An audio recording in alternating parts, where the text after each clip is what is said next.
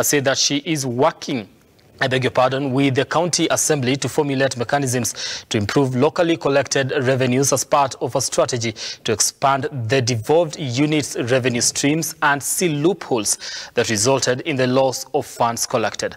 These and more stories in the Business Watch.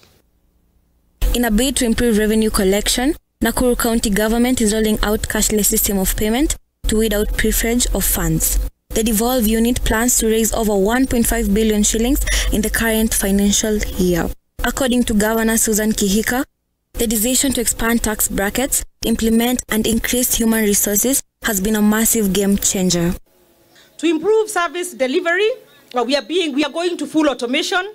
So we'll not only improve efficiency and effectiveness, but also promote accountability and transparency, which are critical to good governance. All CECMs are directed to inject innovation and creativity into the automation of all services within your departments. Pastoralists in Laikipia North have called on the national government to consider increasing the national government affirmative action funds in counties due to the increased cost of living. This comes at a time when the region has been hit by acute drought and residents have been depending on aid from the government and well wishers.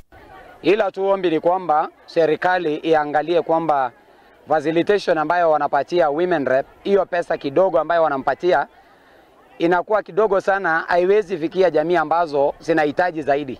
Kama vile jamii ya Wapokot, Waturukana, Samburu, wale ambao wanaishi katika hii area wana mahitaji mengi. Ebi Kadenyi, Look Up TV.